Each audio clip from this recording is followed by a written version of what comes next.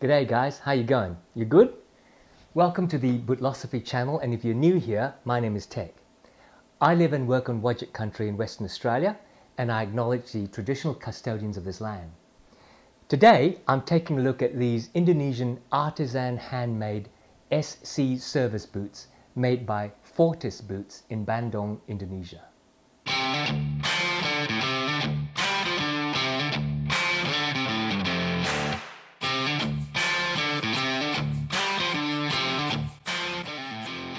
So these are my second boots from Bandung in Indonesia. I can't say that I was particularly ecstatic about my first pair. I mean, they are well-made boots, don't get me wrong. But I wasn't a fan of the last, and partly down to me, I chose an Indonesian natural veg tan rough out for reasons I'll go into later. What I didn't know is that there are variations in locally tanned leathers, and when I asked for a veg tan rough out, I wasn't particularly fussy and settled for what they suggested, which didn't turn out to be very attractive. Now that is down to me. I should have asked more to find out what was available, because there are some pretty good local pull-up tannages, and some of them reverse into a pretty attractive rough out. All that is to say that I got a bit fussier with these boots, and the owner of Fortis and I had a lot of messaging back and forth before I chose this Crazy Horse Leather. But let's focus. This is Fortis Boots' pretty standard SC service boot in Indonesian-tanned Crazy Horse Leather, using Veldschoen construction and built on a Vibram 100 deep-lugged commando sole. Clearly, it's a service boot design, plain toe, over 6 inches tall from the top of the heel, roomy round-toed last, and in this leather, very much an outdoor boot, but so comfortable in or outdoors.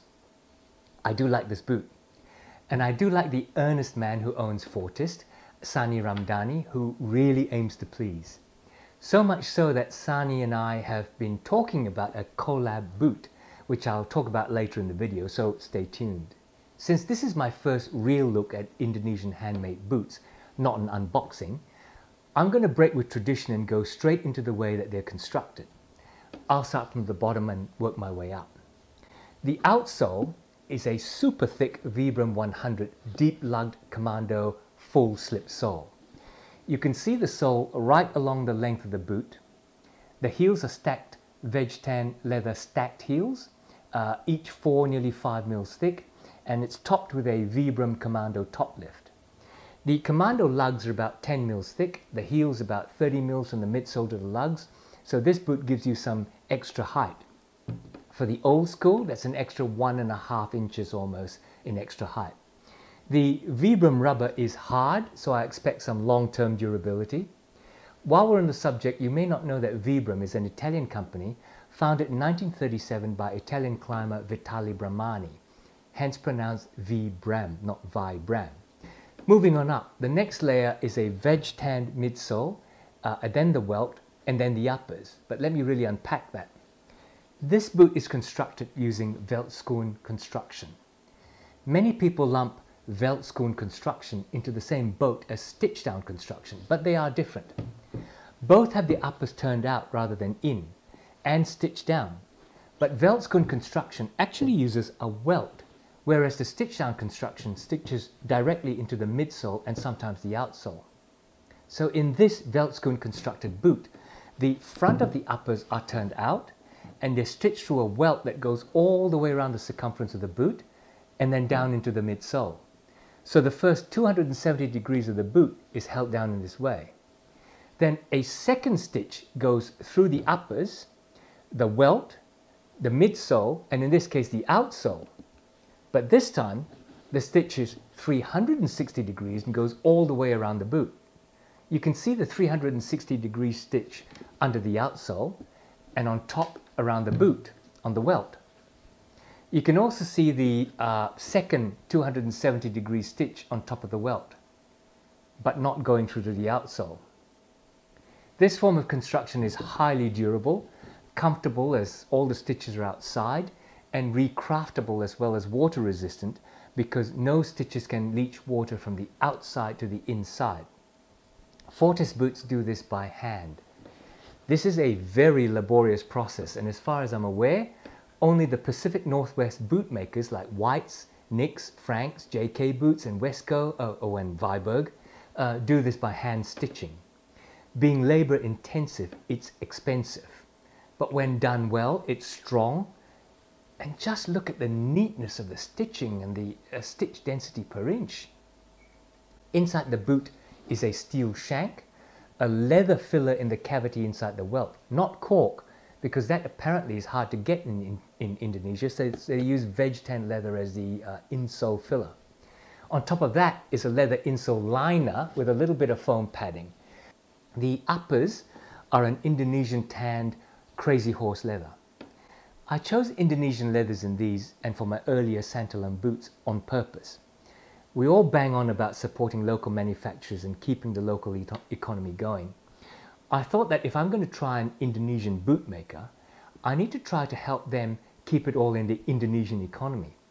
Make it less about jingoistic patriotism and more about actually really helping any local economy that we dip our figurative toe into.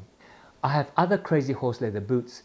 My recent Jim Green boots are in a tan Crazy Horse, and my old Chippewa service boots are of a similar Crazy Horse leather to these in a kind of dusty brown. Crazy Horse is not a horse leather, it's bovine, and it's called that only because it used to be made into horse tack and saddles. It's a corrected full grain leather, lightly buffed to smooth out the scars and tick marks of the animal, and then infused with waxes and oils to give it a smoother feel than nubuck. Because it is infused with waxes and oils, it's water resistant, and it does have a kind of a pull-up effect. You can see the darker texture at the toe of the boots and at the heel, because the lasting process has trapped some of the oils in those places, but as I keep wearing these boots, that's really starting to shift. It's a leather that can patina quite aggressively as the oils and shift around and dry in patches. It's really easy to take care of Crazy Horse. It's already infused with oils and waxes, so all you have to do is keep it clean. And when you do need to condition it or reapply some oils, use a less waxy balm like leather dressing rather than wax. What I do is make sure you brush it after every use, especially if you go outdoors and get it dusty. If it gets muddy, you can just wipe it with a damp cloth or wash it with a wet sponge, or saddle soap it if it's really dirty. If it needs conditioning, avoid anything that could give it a shine and try instead Smith's Leather Balm or an Aussie product that I really like called Oakwood Leather Conditioner. If you really want to spend some money and in the process keep the leather as matte looking as possible, a Sophia Renovator spray for suede and nubuck would be the gold medal winner. The stitching of the panels are single, double and triple depending on how much stress each area is likely to experience. I chose a single contrast white stitch among the triple stitching at the heel backstay and the quarters. Back at the heel, there is an external celastic heel counter covered by a one-piece backstay. The toe box is also celastic reinforced, but very lightly. It's almost unstructured and you can easily depress it. I chose a local pull-up, full grain, smooth out brown tongue, and it's semi-gusseted up to the level of the fourth eyelet. The gusseting helps with preventing the long tongue from slipping, as some ungusseted tongues will do on my right foot. The hardware is antique brass, 5 eyelets, 3 speed hooks. They are quite solid and they are washer backed, but the speed hooks, which I just hand pressed, are not all pressed flush, so some of them don't look like they're actually sitting properly on the leather. I don't think they're going to fall apart. I showed these to Sonny and he apologized for missing those, so I expect he'll keep an eye out in future production. The shaft and the tongues are all lined with a soft lambskin leather, but strangely, the vamp is not lined. Usually in my American boots, the vamp is lined for comfort and the shaft is unlined. Talking to Sonny, he makes them this way because in hot climates, the vamp breathes better and doesn't need a lining for comfort. Having said that though, he's going to have a think about it and maybe in future that will change. He might reverse that around or fully line it. It doesn't affect the wear. It's not uncomfortable. It's just a little surprising. I'm very impressed by the quality of these boots. It struck me that in an almost bespoke made-to-order model that Fortis uses, I could design a boot and try a collab with them, because I'm more than happy with the quality to have a Bootlosophy collab boot with Fortis. Now, before I talk about the collab, because clearly I'll have an interest, I should point out that there are some shortcomings in the construction. I won't choose this Crazy Horse for the standard collab boot, but this may be indicative of local tannages.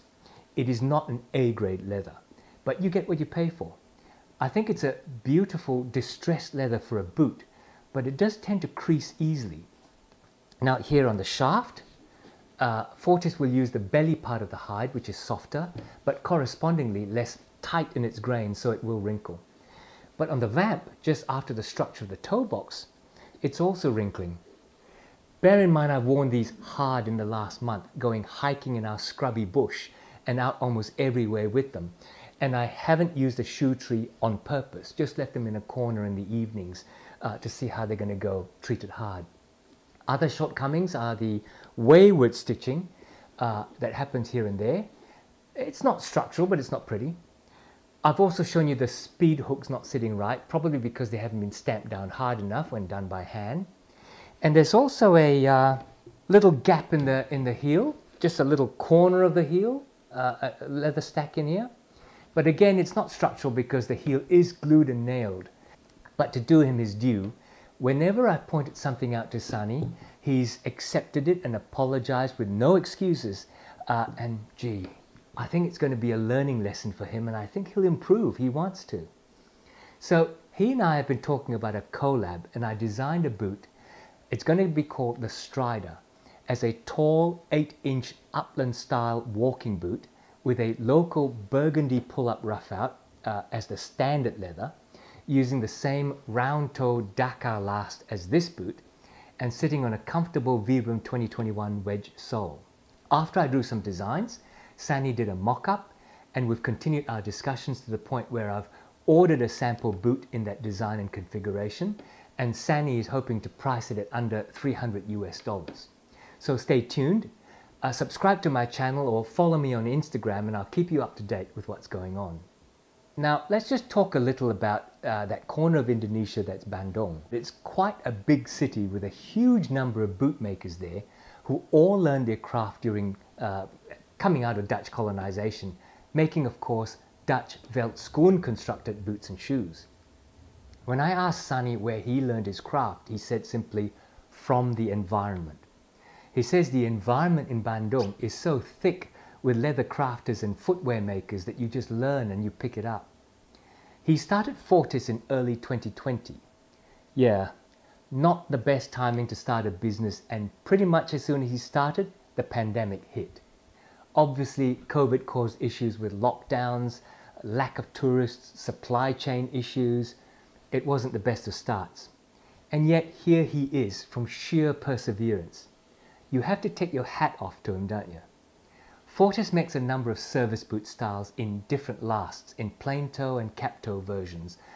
They make some lace to toe monkey boots, mock toes and engineer boots. He will make them in Indonesian leather, as well as leather from Horween, Badalassi Carlo, and a few other European and American and Japanese tanneries, at a price differential, of course. Nevertheless, you can get amazing boots in amazing leathers for well under the US prices that you see from US bootmakers, and all of them handmade. You can check out Fortis on their Instagram account, which is fortis.bootsidn. Currently he has 3 craftsmen and himself, just 4 people making the boots, and he looks after marketing. They do everything by hand, cutting and sewing the uppers, lasting and the bottoming. This means that the wait list can be over 3 months if he's busy, caused by the queue.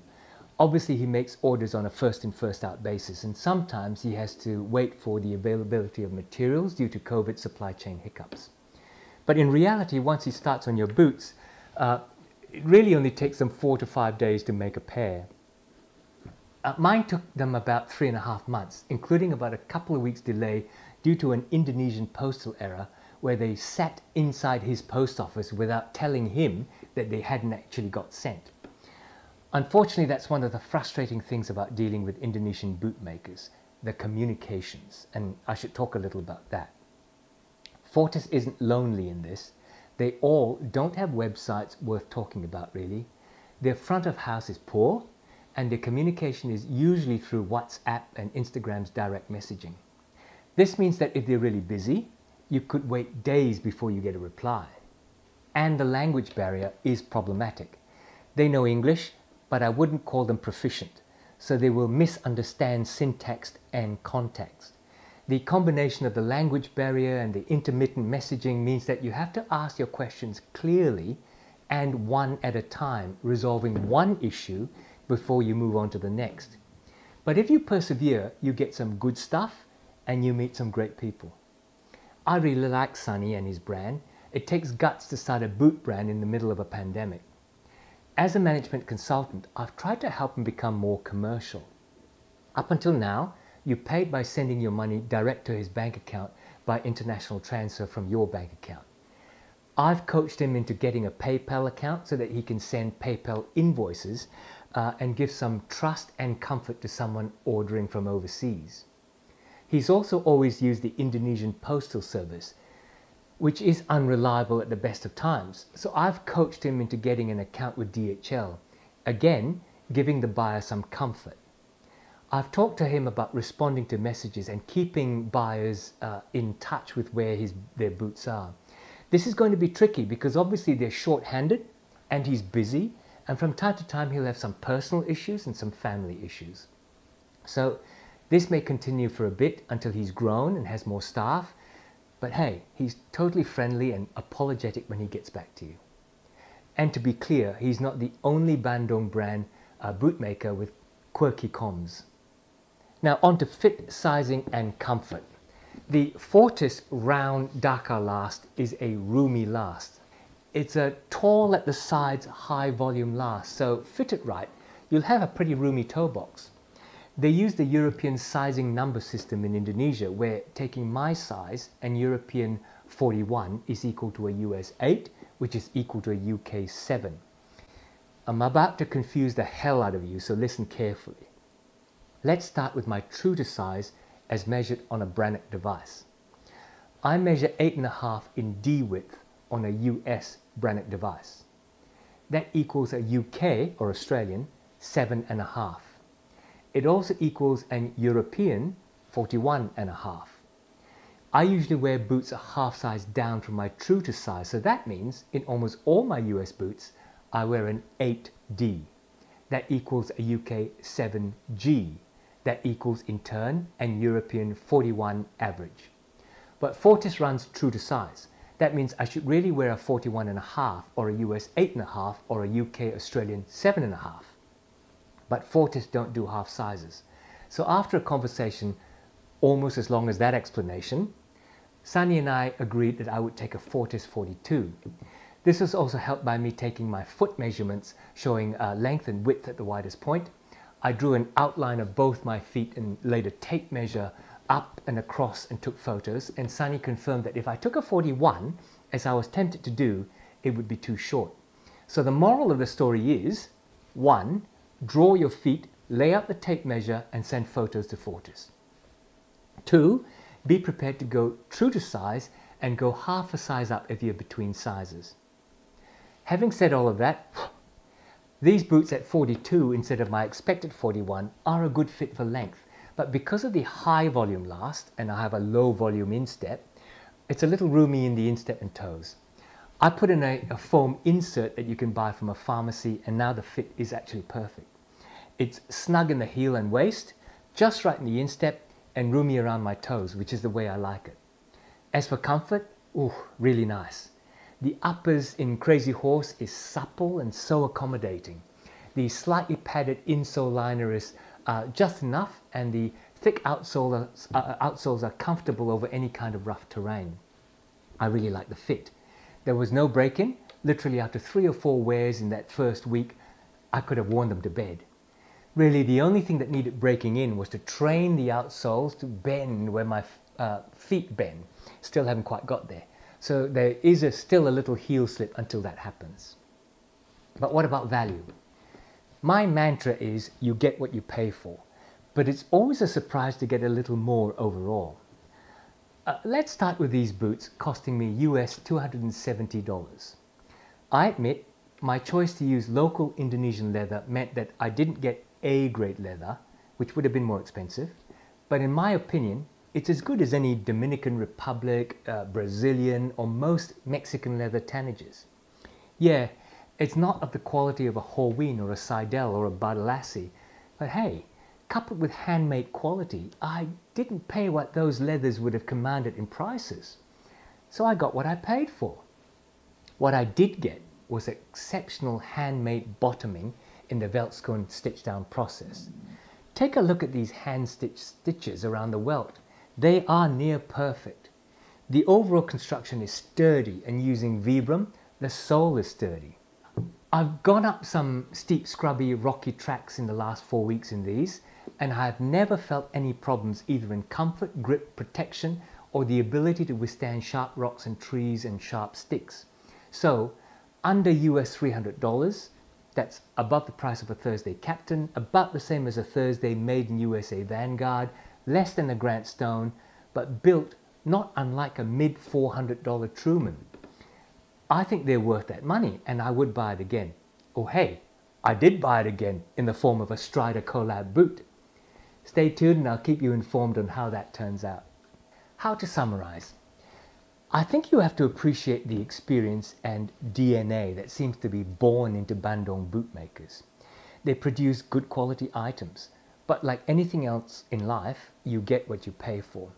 You can, like me, make a mindful choice to keep things local and pay under $300, or you can decide to get a Japanese shell cordovan and pay $500–600 and above.